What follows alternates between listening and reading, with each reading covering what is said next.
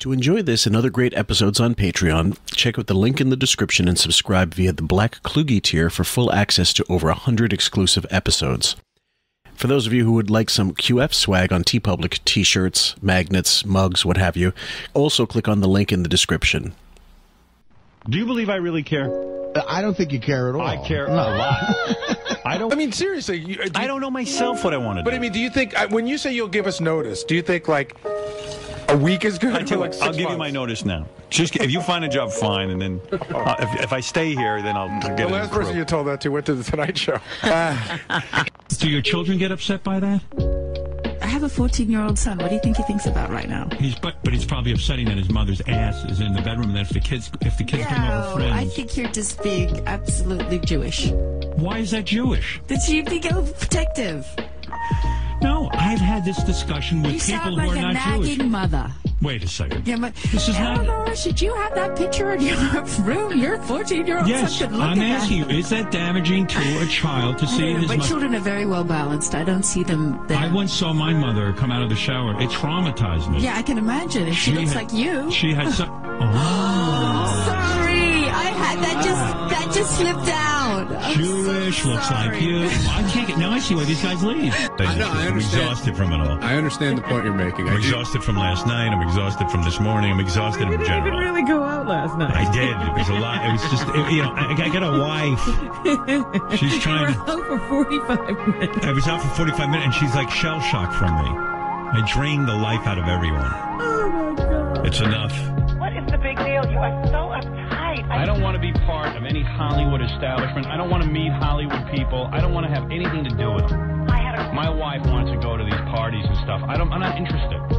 Because I drive into Manhattan every day and I listen to you, okay? And if you cut out the bitching, it probably would be about an hour of broadcast.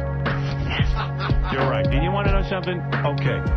Which, I wish you wouldn't write a book, honestly. Oh, stop. I really do. I mean, I'm not really... I mean, it doesn't do me much good. It doesn't do you much She's talking about donating most of the profits, some of the profits to charity. I went, what the fuck would you do that for? Welcome, ladies and gents, to QF, a podcast about Howard Stern. I'm your host, Fillmore, a.k.a. Jim Fix, and with me is Sam, and we're doing part 2 of the Pelican in the Iron Mask. How you doing today, Sam? I'll take a maquette from anyone. Yeah, absolutely. And we're going to keep going, guys, right into it. Ralph's got the same Iron Man head. Oh, because I've seen Ralph's. If it's the same. Yeah, it's plastic. It's yeah, like, but I thought it was like what they use on a movie set. Like, you can't get this. When Ralph got his, even he was disappointed. How did he get it? I think somebody from Paramount that we knew sent it to him. Oh, but it wasn't like he was all excited like you. Like, I'm going to get a prop. And then when he got it, he was like, oh, what is this? Oh, shit. He wrote me join the club. Everyone's got one. And you both put them on bookshelves? Oh, well, I'm getting rid of mine. I didn't want some shit that Ralph has. Oh, my God. Why does Favreau do this to me? Am I a This is so great. He's so not special. He feels so... In NPD, this is a real knock because that gesture is the prime aim is to make him feel superior. And now he is down a peg. And that is such a blow for him. Yeah. This is why I don't understand all those fucking Psychology Today fans. They're all psych majors or they got MAs or PhDs and they write about him on that website. And they had to have heard this. They had to have heard this if they were super fans, because this went on days. I can't believe he sounds so wounded from this. And think about how narcissistic this sounds. Just this and the Petcock saga, which they dragged out for a fucking week. Those two like little events, which is not even really that big of a deal, but he made them into such a big deal. Those would be 2 cornerstones of any psychological evaluation where you'd go, this guy's fucked up. Emotionally, whatever. Like, this isn't just, you couldn't write it off as just shtick. Well, you just see that he gets emotionally wounded by the slightest things even when he was discussing Gary, what's his name? The comedian or yeah, Gary Shandling. Gary Shandling. First episode, yeah. He was wounded by his money or his success. He gets wounded by anybody who is happy sounds superior, hanging out with people that he wants to hang out with, even though he doesn't really want to do that. It still wounds him. Mm-hmm. It's so strange. But this is like to top it all off. So you just see this like checklist of narcissistic wounds happening, like one slice after another. And now he hears that Ralph is the helmet. And he's just like, blah! Like, and he jeers like, why did Favreau do this to me? Yes. Right? Not Howard's fault for being broken. It's Favreau's fault because he didn't send the right gift. And, you know, Favreau's not a stupid person. You don't think he listened to this whole thing at the end after he finished sending it and said to himself and like just consulted psychological disorders? He had to have. I hope he did. And I hope he found what he is and decided never to send him anything or talk to him again. But yeah, that sentence that you just said is the total encapsulation of what this whole saga is. We're going to make QF MPD bumper stickers. Just stop it. Just stop it. I don't know what his problem is, but he's certainly getting a lot of attention from it. Yeah, well, I'm done. Even someone said, don't let John in the email, someone said, don't let John Favreau direct Footless because he didn't stand up to Mel Gibson when you asked him about it. That's true. And look, he keeps sending you junk. And I wrote him this glowing thank you note, like, oh my God. And I think he even felt guilty because he's like, no, you got to understand, this is not from the movie. Right. That's even when you read the first letter, I was like, I'm not sure that's from the movie. And you want to be, can I be honest about it? Like when I had this helmet, I was like, wow, this is just a cheap piece of shit, but that makes sense that this is a cheap piece of shit because it's just supposed to not. That is not what he said. He said, wow, look at this. It lights up. Ooh, it's so cool. Right. Like within the same argument, he said, look, I thought this was great. Then I changed. Then I found out it was just very common and anybody could have gotten it, which it wasn't. He's still wrong. That's the whole point. He's going on all about this shit. And John Favreau's going, you cocksucker. This is from the goddamn people that make this shit. This isn't a Fisher Price job. Like, don't you think Ralph's is probably, made in China and his is made in America in some sort of, studio that they do these elaborate costumes in? I'm positive it's not the same, but it might look the same, kind of when you get a fucking Fendi bag and off the corner of some New York bodega, but it's not the same as the real Fendi, but it looks good enough. Well, it's like, Favreau went to Amazon Prime and had something sent to him via, in a courier. Come on. How could you do this to me? Exactly. Jesus. Real. Right. They use these as props in the movie. But read to me what it is again. You mean the same thing that Ralph has? Ralph sent me a picture of his. Join the club. I thought he would be jealous. I thought he just meant, you're collecting things now. I'm getting rid of mine. If anybody wants it, I'll give it to Jason, do you want another Iron Man prop? Ralph, how did you get that? Actually, is yours made of metal? No. Mine is. Mine weighs about 20 pounds. It's made of metal. Where did you get that? So Ralph's making it worse because he thinks it has to be made of metal to be real, which is not the case. Usually they're like fiberglass or something, but there has to be something you can actually like almost, what do you call it? Not carve, with a chisel away, like as those artisans do. They really want fine work. You're not necessarily going to get the same level of craftsmanship with metal as you are with, let's say, clay or other materials. But if you are... I got two things to say. If you're judging it on weight, this isn't like a fucking bag of yay, It's like, what do you fucking have a scale on when you get things? How much does this thing weigh? Ralph got an 8-ball. Yours. It's so fucking crazy. But then with the metal versus whatever his is, you have to think, does an actor want to wear a 20-pound metal helmet if he's doing scenes? No, he would be wearing something light, adaptable, flexible, something that he could take on and off easily, that he could read his lines in. You want it to be realistic as to what they're going to be wearing on the set. He's not going to be walking around in some goddamn metal helmet. Right. Iron.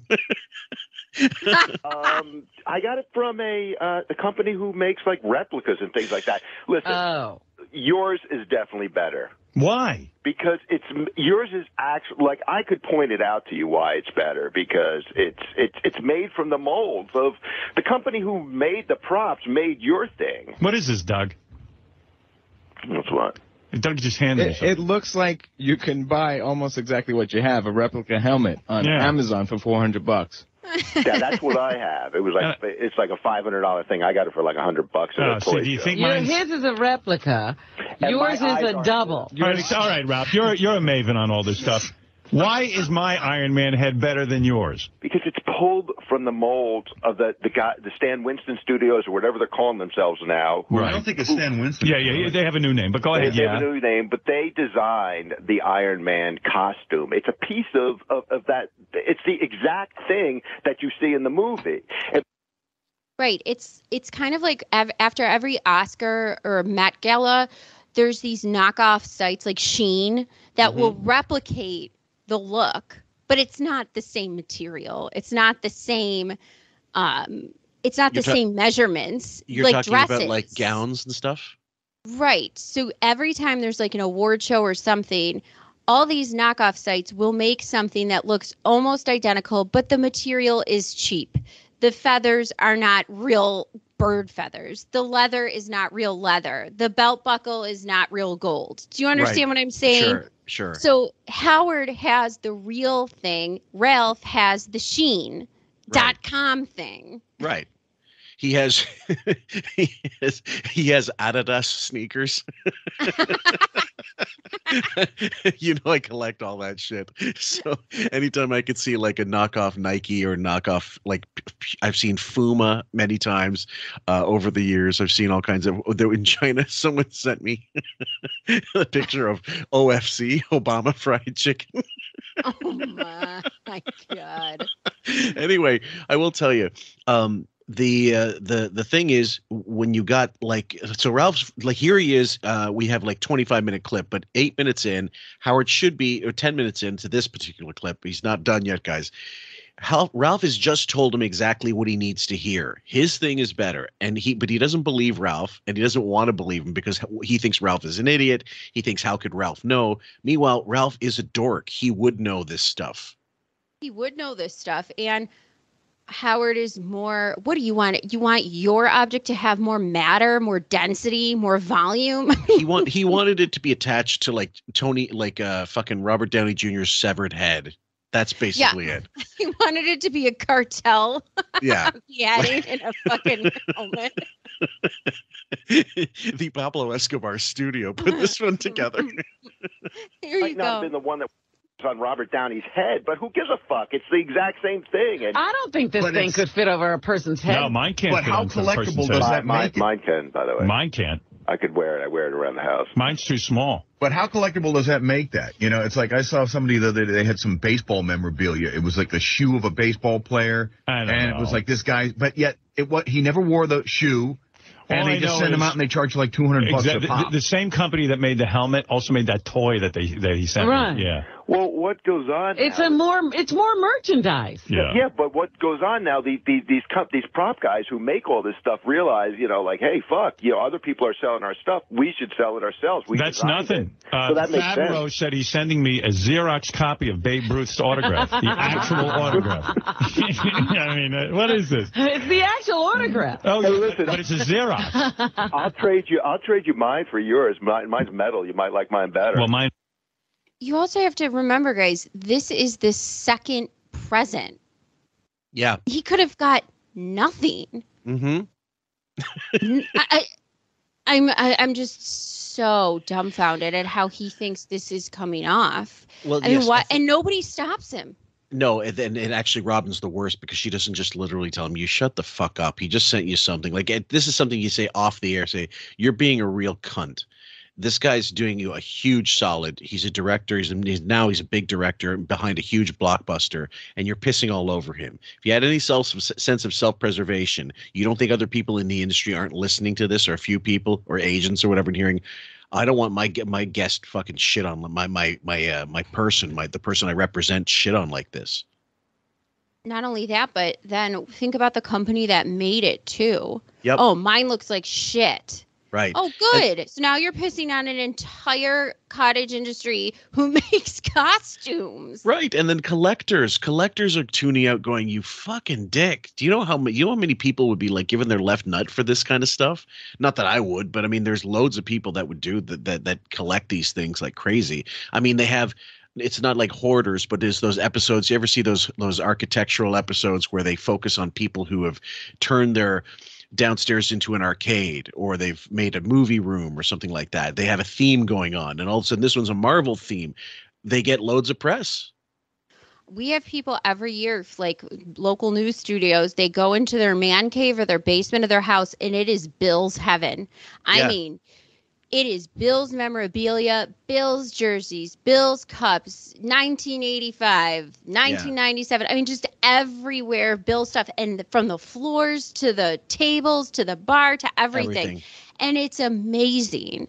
Yeah. And I appreciate people who do that. I'm not one of those people. But again, this is something that those people would kill for if they would be the people who are standing in line at Comic-Con, you know? It's like someone sending me, like if let's say I decided to make my living room into the Tonight Show set, circa 1978, and someone's and you sent me a mug that broke. These fuckers, it would have gone on the desk.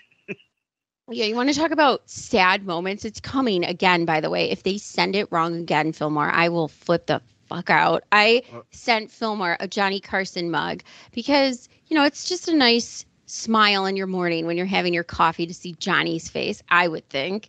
So I sent him the mug, and Fillmore I go, oh, yay. I was following the tracking, and it got there, and I was so excited to go.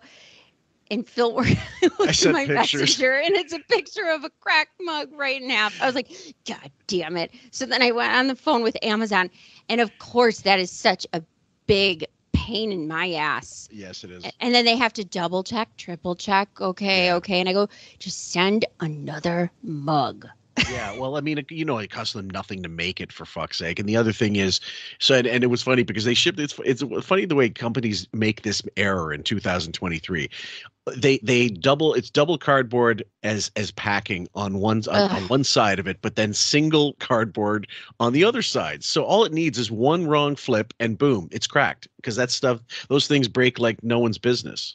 That's unbelievable how they packed it. I go, one wrong little tink or that's it. Hit, that's it. There's going to be either a crack or it's going to break in half. That's just how that works. Yeah. I mean, I'm not a physicist or physics. I don't know. What do you call it? But I even know this because when you move, you know how to pack things because you know the things that are going to fucking shatter or break if you hit it the wrong way. And the top and the bottom, there's no bubble wrap, nothing. And for glass, you need those air things. You have to have bubble wrap or some type of bubble, inflated thing. Most of the companies are all doing that now, that automated stuff. And it works a charm. You remember how it used to be with that styrofoam packing that went everywhere as soon as you open it up.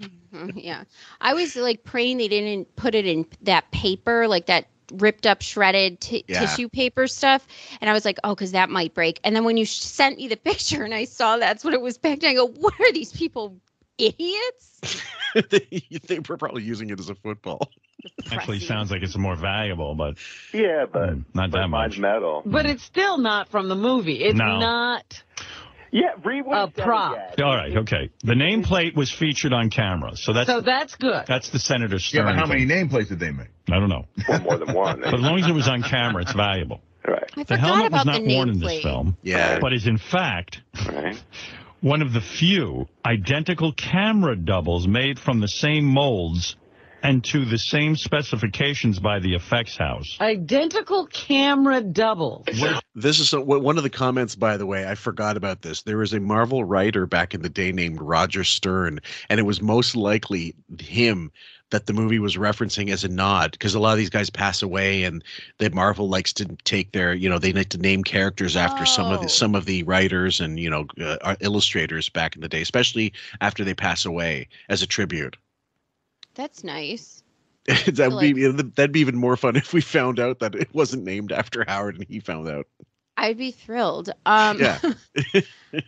I would be very happy about that. But basically these directions or this explanation about what they're saying, not directions, but blurb about what they're saying about the helmet is if it's as if he received a dress that was a duplicate and sewn by John Galliano or Monique Lullier. She made the double. It's the same. She had her seamstresses make it the same in-house. Versace, something. Mm-hmm. This is not Amazon shit. Yeah, it's like when we were discussing, I can't remember if it was us discussing, no, it wasn't. But either way, when he would get like John Varvatos to make him stuff for AGT, like, you know, that they're not selling Pelican 7-foot Pelican gear off the rack. They have to make it specially for him, specially tailored because he's just a freak of nature. But you know that it's going to it's from a John Varvatos, whatever, like if a tailor, like a sponsored tailor, where it's just the same as what you would find at a normal John Varvatos store back in the day, except more specified because it needed to be. You're going to bitch because it wasn't from the New York area, like it wasn't from the New York location or something like that. Come on. Or like John Varvatos wasn't, sitting every night sewing it with his singer sewing. The other part too is if he doesn't like it or find it special, if he wasn't such a fucking narcissist and lunatic, he could sell it. If you got something like that and you were disappointed or you were upset about it, you could just say, you know what? If this is such a hot collectible, and I know all those nerds at Comic-Con who would kill for something like this, with all these specifications and all this explanation, I could make triple. And it was free for me. So what a dunce. Resell it and shut the fuck up. I would love to see him walk into Pawn Stars. Exactly. Put it on that. Listen, I got to take all the risk here. I don't know if this will take me a year to move this piece. That whole family, the grandpa walks out. Yeah. What you got there? Oh, we got some coins from the time of Jerusalem and an Iron Man mask. To me, like,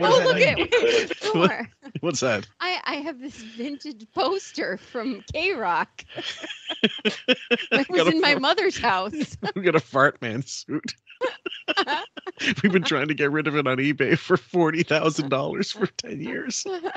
We got no takers. What do you think? What do you think the market is for it? And I have barely worn boots that go with it.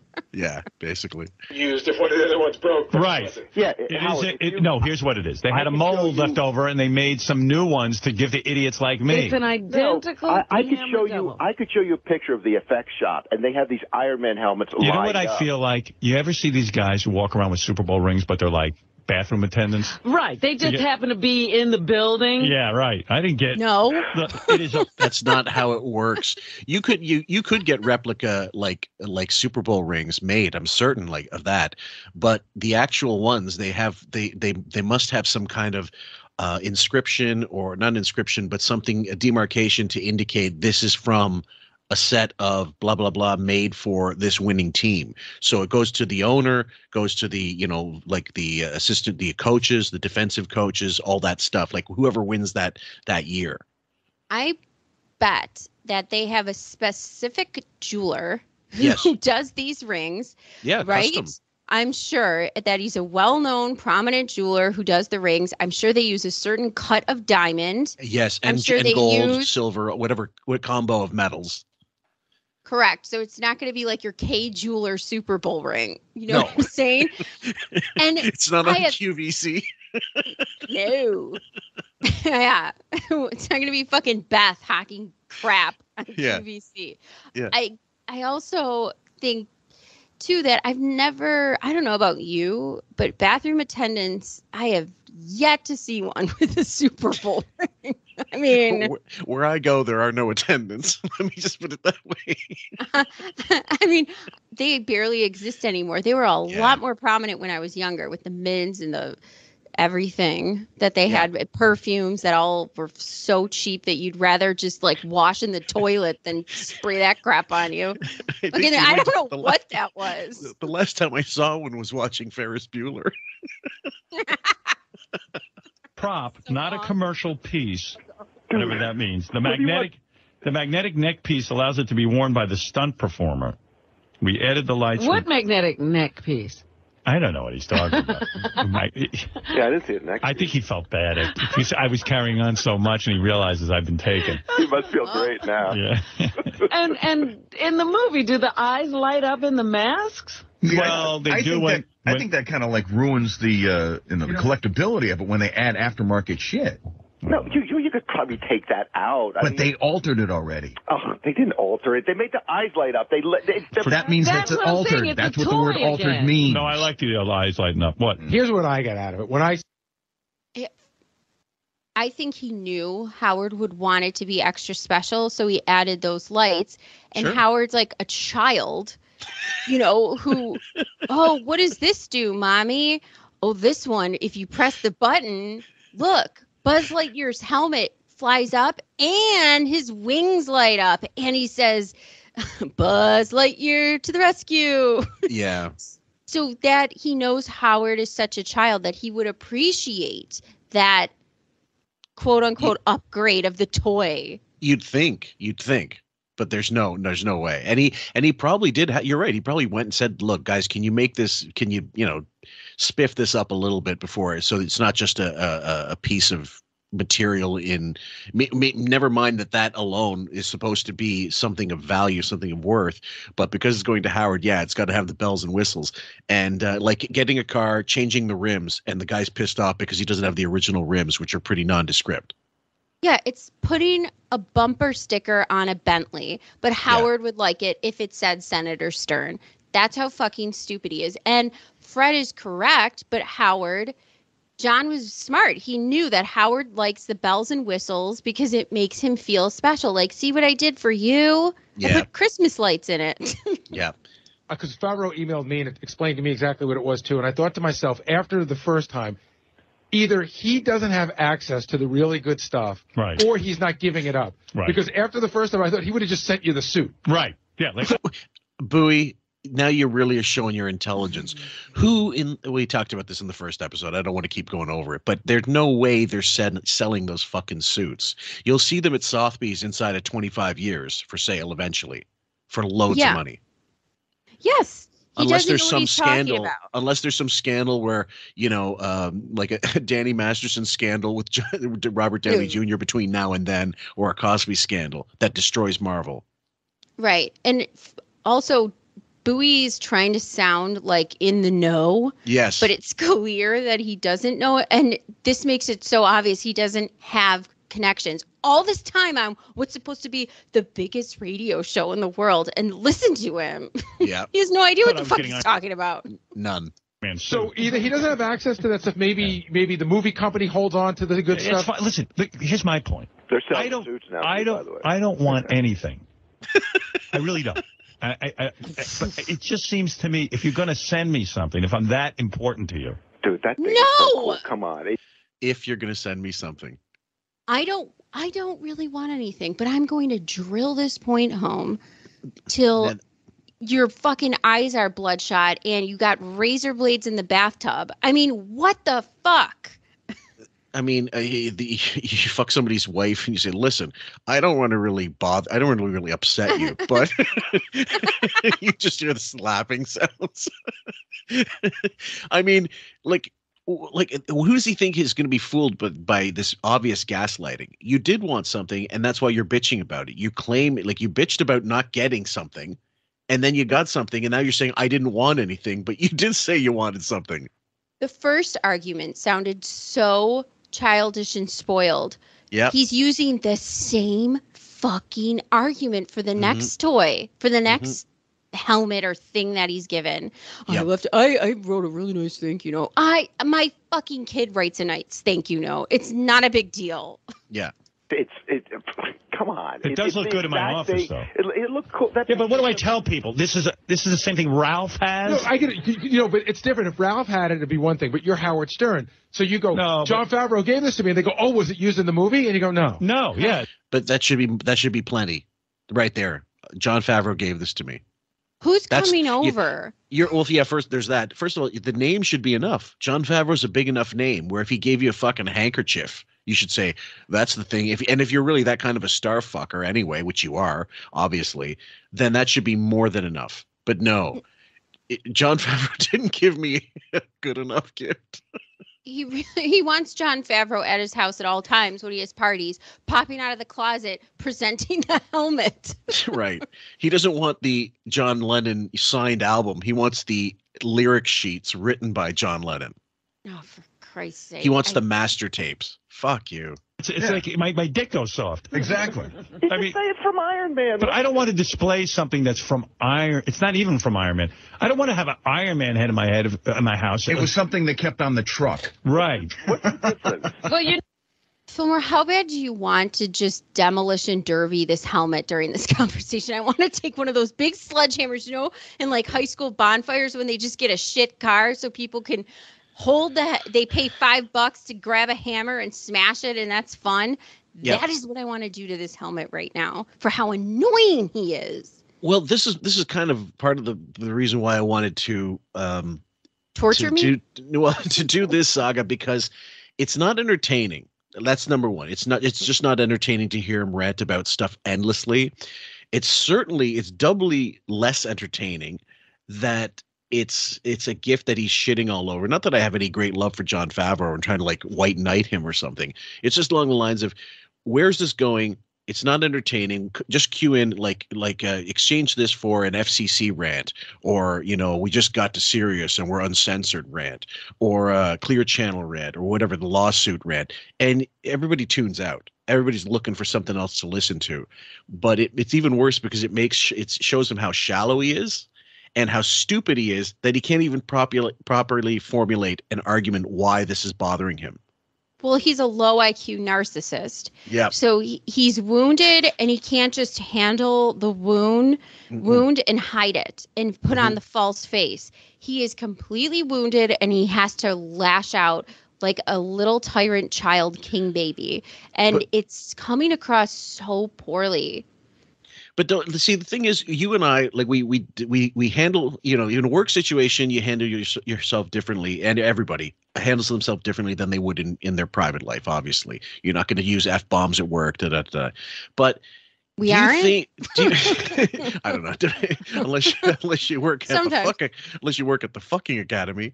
I think that with him, I'm never actually sure sometimes that he realizes he's on the show when he's doing some of these rants. I think he gets almost out of body in his own mind and thinks, I'm in my room. I'm not actually speaking to, thousands of listeners. I agree with you, because you could tell the difference when he's cognizant of an audience. When he's on talk shows, it's very controlled. It's very different. I mean, out of control. He has his, I'm going to dress up like a woman. I'm going to bring out lesbians, but seems like chaos in the moment if you're not a trained listener like we are, but it's not. That's control to the nth degree for him. Right. And there's the ones that are designed and engineered to be that way. The other rants are like the Wendy Williams that we just covered, and it's going to be coming out sometime in the next while, guys. The idea that you will have already heard it, but the idea that sometimes he goes in with the protection of, this is my studio, I can say what I want. Again, I just don't know how intentional it is sometimes, as opposed to other times when it's completely manufactured for the air and made to be like this. Okay, today we're going to rant about this, it's in the binder, blah blah blah. Sometimes when it gets like this, I think it's literally unchecked narcissistic rage, and he's got a mic on and he would do this, but it's not, he waited till he got to the show to do it. He did, but he was probably doing it on the way to the show and at home. He has been doing this since he found out about Ralph having it. I guarantee it, in his private home and now here. Here's the other problem. Robin is also a narcissist. So you cannot have, if he had somebody like you or I next to him trying to guide the conversation to a different place or completely discard the conversation, he doesn't have that. He has somebody who also sees this as a wound.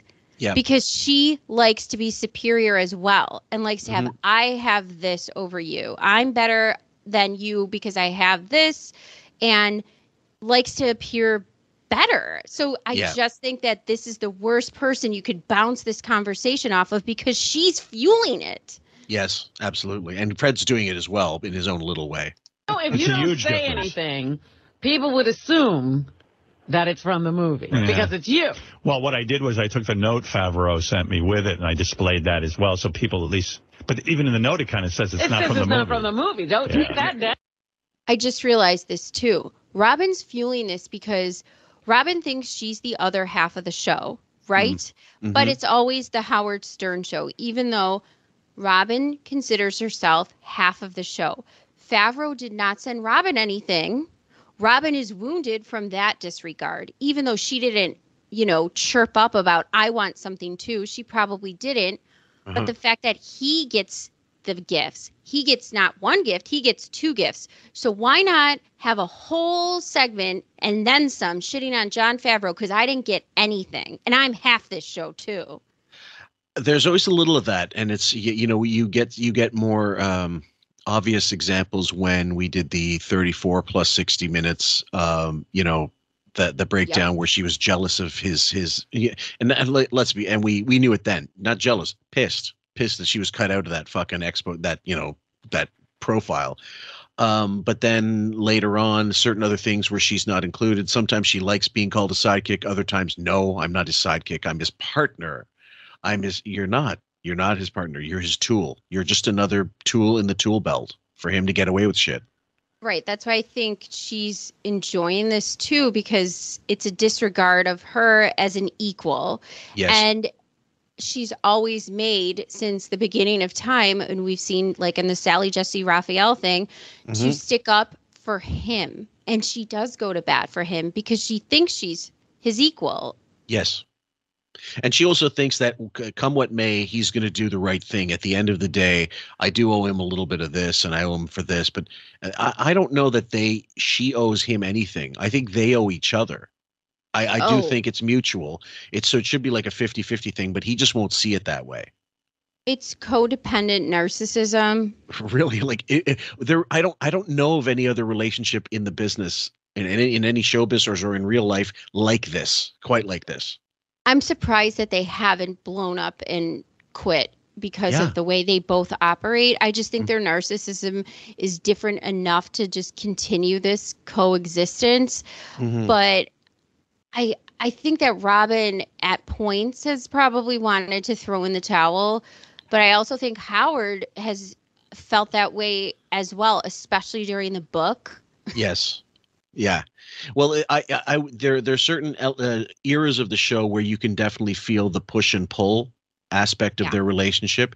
And then you have to ask yourself, like, in their mind, what's keeping them from going critical mass? Is it the finances? Like, I need to keep this gig because what the fuck else am I going to do?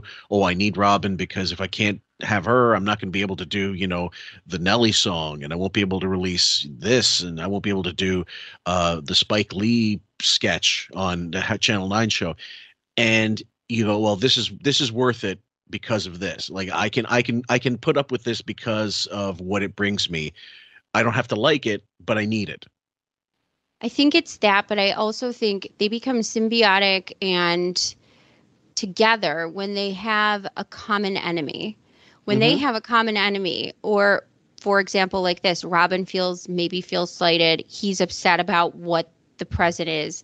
They like to attack people together. That to them is fun. Yep, absolutely. Oh. You need all I know is I have the lamest display in my office right now, and I'm getting rid of it. You're just playing notes from now too. You're really going over. Well, I want authentication. That you'd have to get from the people who make it. Even like authentication. Sorry, authentication. Oh fuck. Put that one in the make that a drop later on. Guys. How many? Yeah. Oh my Sal. I'm all shook up from it. And now I have to, because I told Beth it was from the movie. Now I have to break it to her that it's not. And It is from the movie. No, it's not. It is. Ralph, you're not understanding. She promised me a blowy if it was from the movie. Hey, Beth. Well, yeah. I guess we have some bad news. Bad news. This helmet that you love so much, it's not as good as we thought. Ralph has a copy from Amazon. Guys, if you're thinking of a movie analogy, it's like in Fast Times at Ridgemont High when he's told play the beginning of Led Zeppelin 4 on the date, and he starts playing something from Physical Graffiti because that's all he had at the beginning of a date. I love it. Beth, throw on that Pittsburgh jersey and make a fucking sorry ass post about the helmet. Oh, fucking, he is. Oh, Jesus Christ. Someone said to me, "What is that?" I can't say it's from the movie. It's a mold. It wasn't. It wasn't from the movie. Favreau's saying it's not in the movie. But the sign was. I gotta go. It was a replica from the. Yeah. I don't want to explain. A camera double. Yeah. Okay. Thank you. Yeah, I don't know. I think. Boy, it really sucked when he sent me back a picture of his. I did that. I do. The other reason, by the way, this rant is so pathetic, beyond the obvious reasons, is it makes him sound so desperate for, this stuff that he has the money to buy authentic swag from whatever fucking production he wants. If he wants the goddamn blocks from the 10 Commandments, he probably has money for it. I know, and that's why it's so weird to me. Well, because like I said, I think he's a low IQ narcissist. So if you really felt this way, tell it to Ralph in a private conversation and then do your show. Rant about it to Ralph or Robin in private or Beth in private and shut the fuck up about it on the show. Do you know how thirsty and pathetic this makes you sound? And then rant about it in private and resell the goddamn helmet and make your marbles and buy Beth some fucking purse. Shut up. I was going to ask you, this is a perfect question for you and for the listeners. What is a piece of Hollywood memorabilia, like movie memorabilia, whether it's clothing, whether it's a prop, whatever, that you would love to have for real and display it? Any size, there's no limitation, just playing for fun. Let me think about this for a second. Mm-hmm. Or let's give you 3 things if you have to, because one is kind of tough. I would love the Grace Kelly dress from Rear Window when she first comes in and she starts turning on the lights with Jimmy Stewart in the wheelchair, because I just think that dress with the tulle is so fabulous. It's beautiful.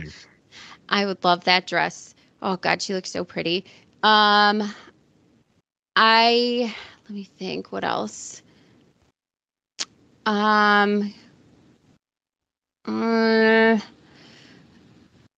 I would love the Adam Sandler jersey that he wore in Happy Gilmore. He wore, I think it's a Pittsburgh jersey or something. It's yellow, black, and white. When he's first learning how to hit the golf balls. I thought that was really funny. And it reminds me of my cousin Peter, who passed away, because we used to watch that movie, I don't know, endless amount of times in a row. Mm-hmm. And let me think. Third thing. We're gonna have to speed this up because I'm pensive. Okay, I'll throw a couple in. First of all, I want the ketchup bottle from the dinner table at Tommy's mother's house in Goodfellas that De Niro does the thing with, to put it on his potato frittata, which only the Irish guy he knew enough to make sure only the Irishman is putting ketchup on his potatoes in that scene, and the Italian would never do that. There's that. From the movie Heat, I want Al Pacino's television that he kicks out of his car. Oh, that's a good one. Okay. And then from Glenn Ross, I want the set of brass balls that Baldwin uses at the beginning of that first, even though he's a dickhead now and a murderer. Not a murderer, a killer. I love that movie. I love that scene. I would want the Escalade that Tony Soprano drove. Okay. Because it's that 2000 and early aughts Escalade, and it's so iconic. And it is. I just love watching that white Escalade drive across the Jersey to the bridge and the whole thing and that scene. And I love the way he sits in it and steers the wheel. It's something about it. Fair enough. Guys, so that's the question for you guys. You can pick any 3 things. We'll just say, for the sake of argument, put in the comments, what would you like to take? What piece of movie history would you like to have? Because it could be something very small, very minute, a script, signed script. I'm curious to hear your answers. That was fun. I was just You really wanted to take the air out of his sail. Oh, he totally, because I sent it to him so he'd be so envious. And then he had the same stupid head sitting on his thing. And I'm like, wait a second. There's like those books. It's not my bookshelf. What is this? I go, oh my God. Ralph's goes, join the club. Ralph, did you have to find a bookshelf to put it on? No, it was actually on the shelf already, but I did wait till later in the day because it was too bright in here. I was like, I'll take a picture of it later when the light's better. It looks cooler. All right. Thank Did you. notice Goodbye. my stand, too? The special stand I had? I think your special stand was nice because the eyes were all lit up. I haven't figured out how to light my eyes up yet. What? Can you imagine this man putting together a Christmas tree?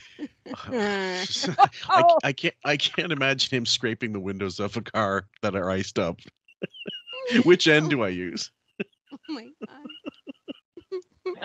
We'll work on that when I come over. Right. Bye-bye. Bye. Oh, I can't even tell you how devastated I was. And he had the same stupid Iron Man head. And I'm running around. Look at I even to Tim, I go, Tim, do you see what I have on display? That's the Iron Man head from, he's like, from the movie? I go, oh, yeah. So he couldn't wait to tell every single person he knew, I got famous shit. That's the level of it. Not even that I wanted it. Not even that I really cared one way or the other. Look at my famous shit. So ultimately, that's about as shallow as you get. It really is. I mean, it would be nice to have famous shit. You know, I displayed the Joan Rivers thing you got me at work. It makes my day because, work is work. But when I look at that picture, I'm like, I love this picture. It makes me happy. People come in and they're like, oh, hey, what's that? Where did you get that? I like that. But I get more emotional attachment to things like Christmas ornaments every year when you unwrap your special ornaments. Yeah, they're worthless to pretty much everybody on the planet except for me and my family. They mean something to you because you remember when you got them or who got them for you. That's the year, the occasion, etc. The opening, the first time you saw it, all those things. Yeah, I agree. The personal stuff always means more. The sign is from the movie. Oh, my. Well, this just gets more ridiculous every time it happens. Now John will have to find some other piece of junk to send you. Nope. A rich guy's house, and he's got a Picasso. He doesn't have a copy of a Picasso. Right. No. He's got the real. But if you're Howard, you're too cheap to buy a Picasso when you have the money for it. No, he just displays endless selfies of Beth in life size all over the house, you cheap fuck. Cheap piece of shit. Fuck's sake. I've got a copy of it. This was the working print of, the Mona Lisa. It wasn't the final. Yeah. This is a Mona Lisa light. Right. This is a sketch of the Mona Lisa. That would be fucking worth a ton of money, Robin, you dumb shit. They're idiots. Yeah, exactly. The analogy kings strike again. I remember in the first episode I was telling you about my friend's parents who own some Dali sketches, which are the real thing, and they're probably worth tens of thousands of dollars now. But I was trying to think of what would you want, of that ilk, like musical instruments. He's got those. He's got fucking signed guitars from people. He's got all that sort. That David Bowie guitar, which I'm sure he still has, regardless of what he said he did with it. But there are people that would just. It kind of pisses me off because I know loads of people who would cry if they had a David Bowie signed guitar. Or I know people who would probably cry for that helmet. Yes. It's just ridiculous. And he just sounds like such an asshole. John Favreau, send him absolutely nothing. Send him dog shit. What is that? Asbestos in the mail. Just dust and fucking. Send him anthrax. Yeah, send him anthrax. Hanging in my. Well, it's funny because I told you I was out in Malibu not too long ago, and this person's house was filled with, Terminator type stuff. He actually had a Terminator, all the metal replica of in his house. Okay, so Robin knew that metal pissed him off. So now she has to say she doesn't know what it's made out of. No. He had the metal thing. But again, it's Robin. The analogy is that's not the Terminator outfit. That's the replica, just like what Howard has. What is she talking about? Well, he doesn't have that. That person probably had a replica. Howard has something that's legit from the studio. But unless it was a rich person's place and they really did get the skeleton from the prop from the original Terminator. Who knows? If maybe she's trying to piss him off, saying this person had the legit shit. And remember that Orlando Bloom interview where he was talking about that dog the he dog had? was it the skeleton of his dog that died, or was it wasn't taxiderm or whatever. He wasn't stuffed like Trigger. I think it was the skeleton. He was like kind of poo-pooing it, or like, what is that about? You are just like this, but worse. Well, first of all, I think that's creepy as fuck. The skeleton of a dead pet on display in your house. If Henry passes away, which I will be so devastated about, of course, I would never look or want a stuffed Henry. Oh my God. It would be creepy as fuck. I don't know. I have it. Like, I know there's people that have this attachment to their pets and stuff. They would do that. I guess I'm insulting you guys. Sorry. I'm making a value judgment. I'm insulting you. Yeah. Sorry. I think it's creepy as fuck. But your design choices are your own. The fact that you go into the Howard's mansions and it looks like every fucking hotel they ever visited, every room is a different Four Seasons, and that's the decor they chose because they have no taste of their own. I was going to say, when we talk about tacky, that mansion, oof, oh my God, everything looks like, I don't know, Trump Tower, Holiday Inn Express. It's just brutal. It is. They almost, it's like they went to Joan Rivers' house. They go, I'd like this room to be like that. I want this room to be like Liberace's piano room. I want this one to be like, the Four Seasons lobby, the concierge, whatever, like right at the front, the bellhop, front desk. Like, fuck it. No, we don't know. This is what rich people, we think rich people's houses look like. I mean, pick a theme. Yeah. That is cohesive through the house. If you want bedrooms to be maybe a little bit different, that's fine. But everything from their bathrooms to their kitchen to their living area, it looks like you're in a different house and it's all ugly. Yeah, the bowling alley is attached to like the game room, but they got these records on the wall and there's guitars there. Like, what is it? It's like being in a David Buster's in a Discovery Zone. I still think it's like your father's garage full of shit that you couldn't get rid of, basically. That's the decor. Wow, I wonder if that's real. Probably his isn't real either. No. It's embarrassing, too. Like, I took a picture of it to send to John Favreau to show him how happy I am with my helmet, because I kind of was deluding myself that it was from the movie. Yeah. See? He changed it again. He was happy. But then, remember, he just said, 5 minutes ago that, I knew this thing was a cheap piece of shit. Story changes every time on a dime. Bookshelf. And then I realized to the left of the helmet are all books about me, which looks really bad. No. And then to the right.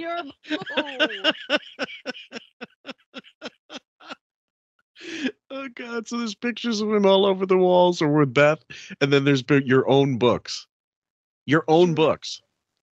Nothing. I mean, he has nothing else? Nothing, not like some encyclopedia. I know, but imagine having stacks of books about you. At least put in, 3 or 4 different authors in there. I don't even care. Even if it says it on the leather-bound cover, but nothing's inside. Try. Put the Grapes of Wrath in there. Do something. What the hell is wrong with you? Meanwhile, it's a VHS cover. It's inside is porn, like gay porn or something. But yeah, Look you're right. About me. Well, yeah. I mean, there are people that, if you are, I guess, if you're an athlete and you win lots of shit, you have a trophy room. That makes sense. You have this thing you're very proud of. Like, what's his name? Bjorn Borg.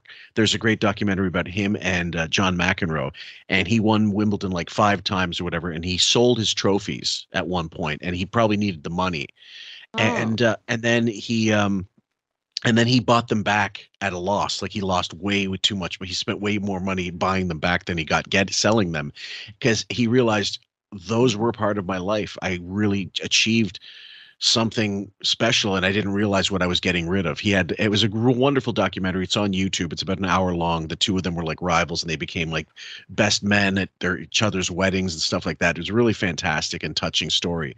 And it's like I understand that aspect of something, your own achievements, but your books, your terrible books that you deny that you even made pretty much, and all the sentiments in them. Yeah, great display next to your helmet that you loved, love. John McEnroe, did he stick up somebody for his memorabilia back in a hotel like OJ? Well, no, I'm talking Bjorn Borg sold his Wimbledon trophies, not John McEnroe. John McEnroe, he's been solvent for a long time. I love him, actually. I don't really care for tennis, but I do like some of the personalities involved, and he's one of my favorite pundits of all time. There are some people I don't care about golf. I don't care about basketball, but the stick out personalities and stories for me are what make it. And John McEnroe is definitely one of them, where I don't give a flying F about tennis. Yeah. And yet, for some reason, I've watched a bunch of different things with him. I think he's fascinating. He is. He's a great storyteller.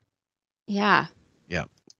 And then to the right of that is this giant blow up of my Rolling Stone cover. Oh, no. So I went, oh, my God, this guy's going to think I'm out of my fucking You mind. are. Yeah, I am. Like, this is the height of narcissism. You have magazine covers. Again, it's the same as a trophy? I suppose so. But maybe you put it in one room that no one else sees. Spread it out a little. I would like to know what Rolling Stone cover went next to the Iron Man mask. The one with the kittens, or the original Prince Charming one? Yeah, the gay Fabio. I love that one. Me too. So why not? I got memorabilia, all right? So you got none of the pictures and books about you? Yeah, it's books about me and pictures of me. And so you're dumbfounded. That Rolling Stone cover, the gay Fabio one, he looks like the gayest pirate I've ever seen. The windblown hair, the chiseled jaw. I mean, the gay pirate Roberts. The photoshopping that had to go on from that team. They were probably working on that longer than the helmet. If I'm not mistaken, was that an Annie Leibovitz photo? I can't remember who did which photos. I'm sorry. I have a lot of information in my brain about Stern, but I can't remember who did which photo. Now I'm getting them confused. Is it Fran Leibovitz is the photographer and Annie Leibovitz is the Someone's a writer and someone's a photographer. I get them mixed up all the time. Anyway, one of them looks just like him. the one that doesn't look like him took the photo. I think it's Annie, and you're right that like he first of all he must have thought that was the first Rolling Stone cover he ever had. First of all, it wasn't the first article of him in Rolling Stone, but it was the first cover. He must have like creamed in his pants at that cover. I wonder if the Seinfeld puffy shirt episode came out before or after it, because I almost think that Seinfeld puffy shirt looked kind of like that cover, and I wonder if Jerry was cognizant of that and decided to do that episode based on that terrible cover. The puffy shirt, 1993. It was a year before.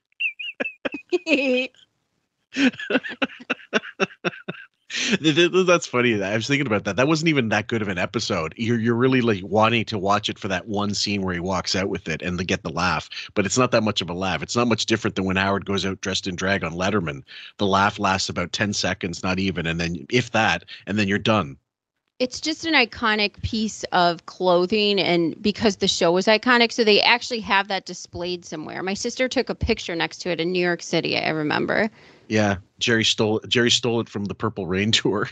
Had to just take the picture properly. So that like you didn't see all that stuff. The only books you see are like the Bible, and like I have a bunch of books. You have the Bible? Yeah, like that George Washington book you gave me. You know what I mean? Like books that wouldn't make me look so shallow.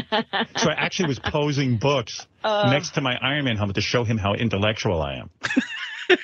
The Bible makes you intellectual? Isn't he Jewish? Well, what kind of Bible? Beth's Catholic. I'm sure it was given to her. Oh, so it's a nod for the mom. Got it. Basically. Mom Ostrowski. Mama Ostrowski gave her the Gideon's Bible to hold on to. Then it turns out that it's just... I mean, to the left of those, to the head, is just books about Howard Stern. And to the right is my big, giant Rolling Stone thing. Howard Stern is ready for his close-up. So, like, I have the Bible next to my Iron Man head. And so Favreau can see I'm like a really deep guy. Right. Look at it. No. Special place. I'm like Sylvester Stallone. Remember there was an art collector for a while? Yes, right. Until he found out all this. Art collector and painter, actually. Really? I didn't know that. Yep, Sly is a painter, or it was at one point. I remember seeing in Architectural Digest his mansion that he lived with Jennifer Flavin, and at one point, remember the Rocky statue was in front of the museum in Philly. I think they wanted it removed because really the only thing it had to do with Philly was the fact that the movie was set there. But like he's not from Philly as far as I know, and he took it back, and it was in his backyard basically. He had the statue, and then the city complained. I think people wanted it back, and I think it's back there now. I remember this saga, and I do remember they did want it back. I don't know if it's there now, but that is so iconic. I don't know why they would ever take that off. I mean, Philadelphia. That's something everybody goes to take a picture with.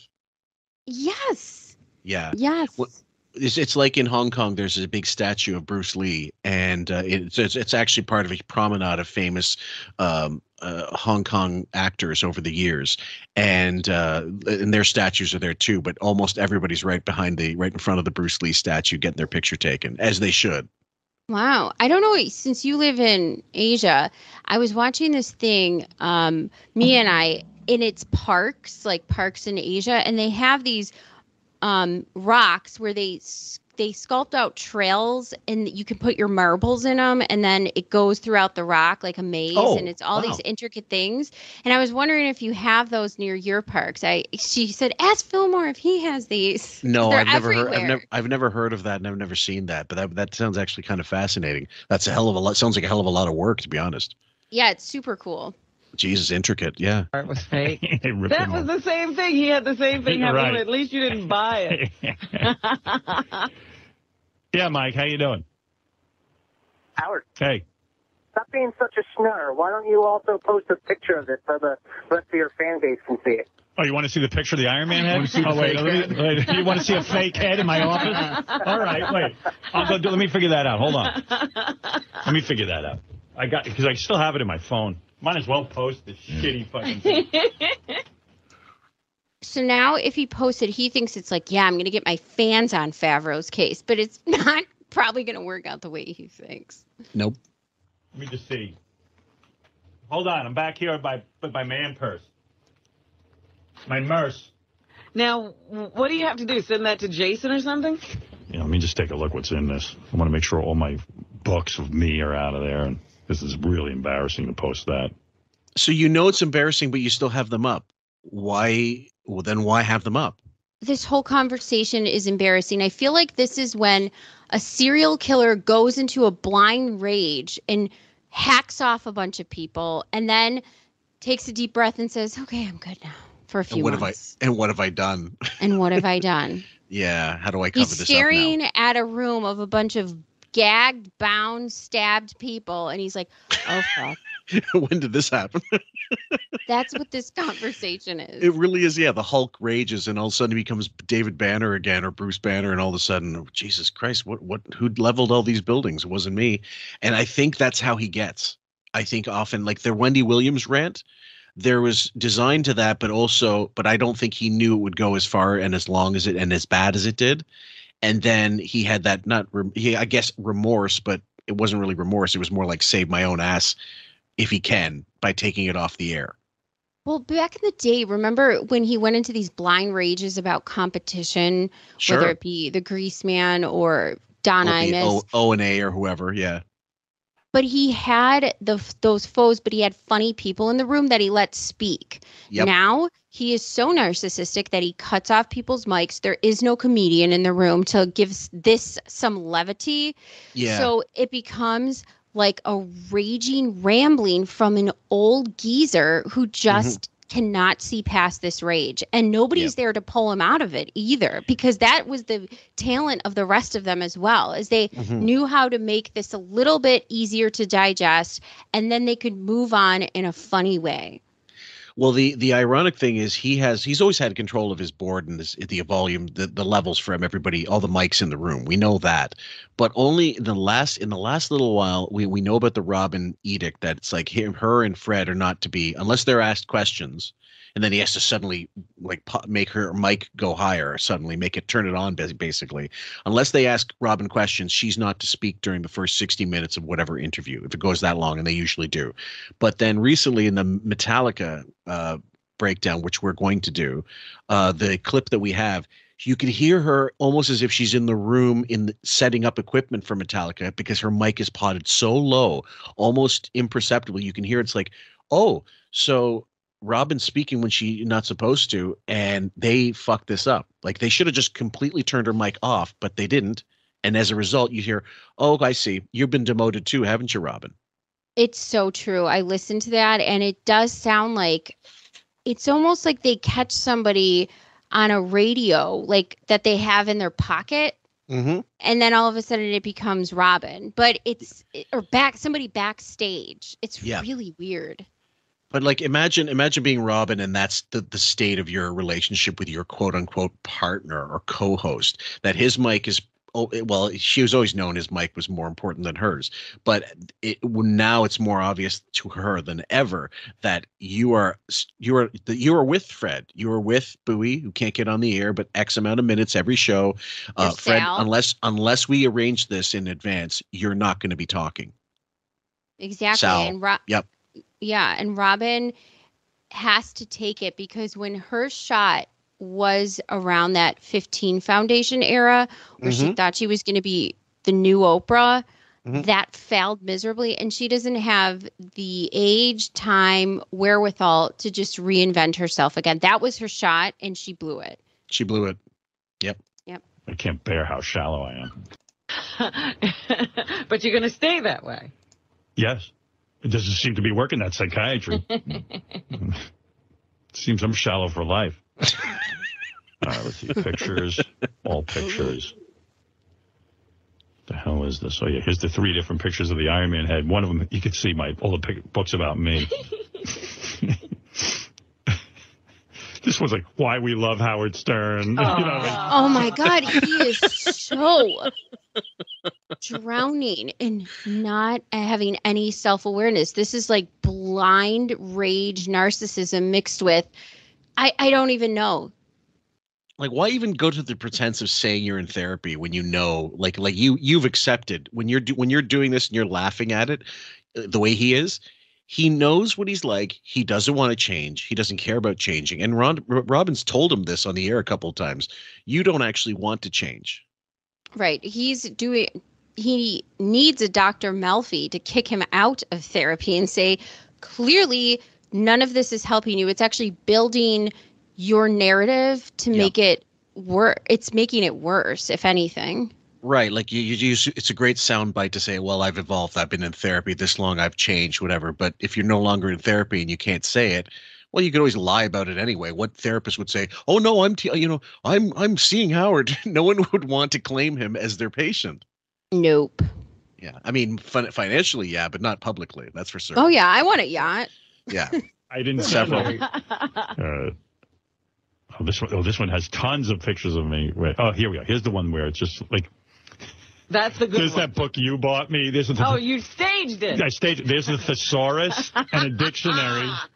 And quotes from the Bible. You see that? So it's not even the Bible. It's not even the Bible. It's the Cole's Notes. It's the live, laugh, love of the Bible.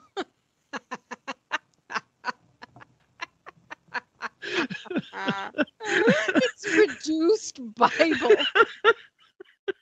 Bible reduction. It's Bible for dummies. I'm trying to seem smart to John Favreau. Here's my hooked on phonics Bible. Holy fuck. Oh, hold on. Do you remember when you were kids? Those sets of kids books that are like perfectly square, and they were all like Mr. Greedy and Mr. They were all like about emotions and stuff. Like, oh yeah, like there's Miss Celery or something like that. Yeah, it would be for him. It would be like Job, Mr. Job. No, Mr. Yeah. Mr. Lazarus. Oh my God. Reduced to like Dick and Jane. Basically, yeah, exactly. Let's play this Favreau's card that he wrote me. Oh, look at that. Then I don't think I sent him that one because Revelations is just a series of Goosebumps books in his house. or when you're a kid and you know how you get the Highlights magazine. Yes. I didn't want him to see that I had his card on display. Right. Find all the animals on the ark. National Geographic for kids. Yeah. All right, I'll post this one. I'll post the one with the card on display. The hell, even though it's gay. It's what's in the apartment. Jason, if I send this to you, can you put it on howardstern.com? Yeah. Okay. All right, it'll be on howardstern.com. How long is that going to take? 3 days? That's what the... Well, everyone's probably going to the website right now, so yeah, it'll probably take a long time. Don't rush to the website. Yeah, because, get off the website because we haven't got the picture up there yet. And also, you're going to be tremendously disappointed in this. As you were. Yeah. Everybody experienced the same thing. Yeah, wait till... I wonder because at the time he was a big Fox watcher and then he switched. They always hawk Bible books on Fox. The hosts, really? Like I know one like Shannon Bream, she writes series of Bible books like Women of the Bible or Stories of the Bible, stuff like that. It's basically taking sections of it and kind of making dumbing it down. easily digestible by the masses. Yes, and always hawking Bible adjacent books to, pawn on to leaders. I wonder if Quotes of the Bible was a Fox seller from like one of the hosts that he liked. I'd have to look that up, actually. I'd be curious, but it certainly makes sense that, some people would need, pieces of it instead fed to them instead of, reading the whole thing, which is like, to be fair, the Bible is a heavy read. I don't mean just physically. I mean, it's not a one and done session with the Bible. I read it when I read it for in depth, like university. I took a religions course and had to read it. It was fascinating, but and I like it as a piece of literature. I just think it's fiction. That's all. Jordan Peterson has done a really good. He got really into doing a lecture series about this. Yeah. And he talked about it on Rogan, and that was fascinating. I like to hear those type of lectures from a person, but just him. I want to seem smart to Favreau. I love Christopher Hitchens' takes on Christianity and Islam. Actually, I love hearing some of that stuff because even whether you agree or not, it actually gets your mind working and gets you, working in a different wavelength. Maybe resetting the your neurons a little bit and going, interesting. Let me consider that. I like most of Christopher Hitchens' takes, actually. Yeah, he's a voice that's missed for sure. The disappointment you feel, times that by 10. That's the disappointment I feel. I'm learning that John Favreau sent me something Ralph has in his house. This thing's a disaster. Please, Favreau, stop sending me things. It's not working out. Let's see, send, Jason Kaplan. All right. No, actually, he's figured out a way to post this pretty quickly, so it should be up there in 1 minute. All right. Jason, I want that up there in 1 minute. I'm timing you. It's 8:11:56. All right, I'll give you 8:12. By 8:13, I want it up. In between going to tell Tracy all the things Gary should be doing and then rearranging fake tweets for things and trying to sort out other issues, can you also be the webmaster, Jason? We're not getting to get paid anymore. Can I do absolutely nothing? Thank you. Yeah. Okay. Testing you guys. There you go. Drink. I'm testing you, but don't expect more money if you pass. Yeah. One of these days. You know what? What the hell? It was kind of sucky. I had my meeting with Tim. I'm like, look over there. There's nothing. Dude, enough. The other thing I have is that Paul McCartney guitar he gave me, and I love Paul, but he never played it. He never played that guitar. He signed. You knew that would come up. He's so insane. His DNA's not on the guitar. Fuck him. Oh, Yeah. He didn't bleed while playing. Exactly. Looks like the one he It's played. a replica of his guitar that he never played. I know, and that kind of like bums. Like I want to say that's Paul's guitar, but Bums you out. It's fucking Paul McCartney. Holy shit! He handed. By the way, I remember specifically because I saw the Howard TV segment at the time. He physically handed him the guitar over the console, personally. I know. And I remember. That's something you could put on a loop if you wanted it on display, and just put a little like tablet and have it constantly refreshing. Take a picture of that moment and put it underneath the guitar in some glass display in your disgusting house and call it a day. No, he shits on the Paul McCartney guitar too. So Favreau, get in line. And in between mastering the 7/10 split, you can look at that guitar you'll never play. Frick. And I have it in a display case. But he did sign it. He signed it. It is Paul's signature. I have the shittiest collection. I have a museum of almost things that were great. You know what I mean? I don't have one great fucking thing. This is a museum of not so great. Well, a couple of years ago, I decided I was one of these guys that never got sentimental about anything. And I said, you know, that's wrong. You know, through psychiatry and stuff, I learned that I can sing like things. And I'm gonna. It's always good when you insert when you're taught to be emotive. I was just going to say, this is such a great example of narcissism. I need to be taught how to grieve. I need to be taught how to be happy in love. Yes. I need to be taught to like something and value something. Yeah. So it doesn't really matter what it is. If Paul gave him the guitar, signed the guitar, handed him the guitar, it's never good enough. I swear to God, if he played the guitar, Fillmore, if it wasn't the song he liked, he'd still shit on it. If he luthered the fucking guitar in studio with like a blackjack and with a fucking like an anvil and hammer and created the fucking guitar from scratch in studio, it wouldn't be good enough. If it was a guitar that Paul got pissed off one session and beat the fuck out of Yoko during it, it'd still be a trash. With pieces of her head attached to it. If you gave him the Get Back master tapes, he would be pissed. What, you mean I got to get a reel-to-reel for this cocksucker? God damn it. If something really means something, like I got a picture of Mo, Larry, and Curly in my office, and it means something. What does it mean? You got a fucking picture of Mo, Larry, and Curly. Not signed. What does that mean? It means I you're have a picture of Johnny Carson in my room. Yeah, that might be weird to some people, but it's a picture. It does mean something to me, but it would mean more if it was signed. If Johnny went across the desk and handed me this picture and said, here, I'd be like, wow, that's amazing. I'm working on getting one, but they're pricey. I mean, and you're gonna spend like $150 on it. Sometimes $200, $250, whatever. It's expensive. The one I really wanted was a signed picture of John Candy, and they're going for like $750, $800. There's an amazing one with Tom Hanks and John Candy from early on, like around 1980 or something, and I can't justify it. I have a signature of Gilbert and his rubber balls and liquor.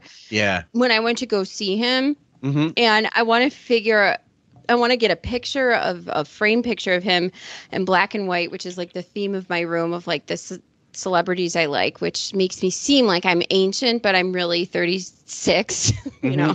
There's a couple of framing companies where you could, because I know he would have signed like the inside slip, like it's nothing that'll destroy the actual book contents. You could have them cut out the signature in like a rectangle shape, and then put that on not a Bristol board, but some kind of backing, and then they'll put the signature underneath the photo of you and your dad and Gilbert, and they'll frame it. But it probably wouldn't be that cheap. But maybe Costco does something like that, like plaque mounting and whatnot. I just was like, I got to figure out how to get this signature and frame it, and I can't figure out how without ripping the book, and I don't want to do that either. So anyways, sorry to go off on that tangent. Let's keep going with this marvelous podcast. Let's find out why is Larry, Moe, and Curly on his wall. Because I love Mo, Larry, and Curly. When I look at it, I feel good about that. I love those guys. Why? Got one where they're just standing there, and I got another one where Curly's checking the cannon to see if it works, and he gets his head blown off. Right. Yeah. How can you not have that? I hate to say it. Like I did enjoy the Three Stooges when I was a kid, but as an adult to be fascinated with the Three Stooges is a little odd. I could see the Marx Brothers, Groucho certainly, because he was so funny and so witty, and had a career well past the Marx Brothers. But the Three Stooges were kind of immature shit, and that's where he is mentally. My grandfather used to watch it a lot, and I remember him being in his recliner, feet up, and just he had this really specific laugh, and so I like that memory. But again, when I used to watch it with him, only certain things would make me laugh, but it's cheesy. It really is, and like you get them for 90 seconds or 2 minutes, that's funny. But that's enough. There was a 90-minute movie they made with, I think, Will Sasso, and it was supposed to be this big biopic, but then the distributors all said, fuck it, why bother? No one's going to watch this, and no one did. They buried it. I think I watch it more so for the memory and nostalgia of that time with him. You know, not so much for my own loving of the Three Stooges. Yeah. Doesn't really hold up so much anymore. Even though slapstick, it can be funny. It's just of its era. But so I started to get sentimental, and then when McCartney gave me that guitar in here, I was like really moved, and I built a display case, and he signed it, and I have it on a stand, and then I've got 3 pictures of McCartney handing it to me and everything, and I made a whole display out of it. And so you knew, so it did mean something to you. What do you fucking he ruminated on it more and rationalized. He decided it's not important enough. That's the narcissism. Exactly it. Holy fuck, bottomless fucking well. You're right. This is the perfect example of it's never enough. Never. Then I come to realize someone had to burst my fucking bubble and tell me, that's a guitar that he sells. Like, it's a replica. They even make it. I said, but it's really old. They go, no, they make it look old. Right. Like, you mean he didn't play it? Because no. Oh. So when people walk in, I always go, look. And they look at the guitar and they go, oh, but I know it's a fake. But it's not. It's perfect representation. It's not fake, first of all. You're fake. But it's a representation. It's the gesture. He doesn't understand that the gesture is what's the important part. But he never will. Nope. Signature. And he did give it to you. Yeah. Oh, fuck off. You just need some pictures of Favreau handing you this head. Yeah, well. And now Favreau sends me I wish he would have done an unboxing video like the kids do with toys. Oh, Christ. He could have been a YouTube star unboxing all these celebrity presents that he's so ungrateful for. It would be like, the amount of people shitting on it would be phenomenal. We can make a TikTok video out of it. I've been saying I'm going to start making TikTok videos. It's just a matter of sitting down and making like 50 of them and then doling them out little by little. But my God, you could have a field day with his shitting on gifts. Imagine if he became the first unboxing star. Yeah. But it goes so negative. Yeah. Next time, Favreau, send Robert Downey Jr. in here with something from the movie. Yeah, but I'm sick of it. You know what? I was right to begin with. This psychiatry isn't working out for me. I knew not to get caught up in collecting bullshit. Everything just goes horribly wrong. So it's like a hobby. I think I'm going to try this collecting thing, but it does why wouldn't a psychiatrist figure out? I mean, first of all, he wants to keep getting paid, so point him in the wrong direction every time. You'll stay longer in therapy, but. Why would you suggest something to him that he's not going to get any kind of meaningful because he's not fixable? Just to delay him until he figures out this shrink's been using me for 20 years? But listen to this. He has this moment of clarity where this isn't working because this will never work. Your personality disorder will not allow you to feel real joy, to feel real empathy, to feel real gratefulness. There's never going to be a point where any of that happens, and the fucking psychiatrist knows this. So you can give him all these little errands to say, hey, try this hobby, see how it feels. Maybe you should write a thank you note to feel really grateful for something, or maybe you should try this exercise or that exercise. It is all pointless. I think at this point, if the psychiatrist is a legit like really trying to do his job. I think he's just basically throwing whatever he can, saying, look, maybe in the hopes that maybe somewhere along the line, some of this will sink in and he'll actually penetrate that armor of stupidity and 79 and egotism and make him a human being. But it won't. It never will. It's kind of like when I play piano, but you get to a certain point and where you're doing your lessons, you're getting older, and you realize this is kind of where it's going to That's stay. the plateau. That's the plateau. I'm not going to be able to do what other people do that I've seen. This is just not going to happen for me. My brain is not going to click this way. And you come to that realization, you move on, and you're happy with what you know and accept it. Right. He cannot do that. And so this fucking psychiatrist, I wish he would just say, listen, the lessons are over. Yeah. Move on. You're a nutbag. And I don't want to collect stuff from my, I got stuff from my history, but I want this stuff from other people's. Sure. To show how important I am. And now I'm not... I want stuff from other people's history to show how important I am. Yes. Everything is a triangulation of him. Right. Do you Self-worth. see this, everybody? Jesus H. They send you crap. Yeah. They sure do. I really think that the Paul McCartney thing is a nice thing because he handed it to you and he did sign it. No, thanks, Rob. Right in front of you. All I know is my bubble was so burst this morning when Ralph sent me back a picture of his Iron Man head, and it was the exact one I have. What time in the morning did you open that? 4:30. I check my email first thing to see what's going on. Right.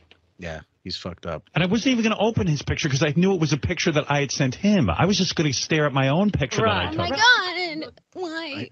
I know. It's all, hold on. The agony is almost over. For a picture from Ralph, you were just looking at for your picture again. And I'm looking at the look you just gave is the look I have in the doctor's office when I have to give blood and it hasn't happened yet.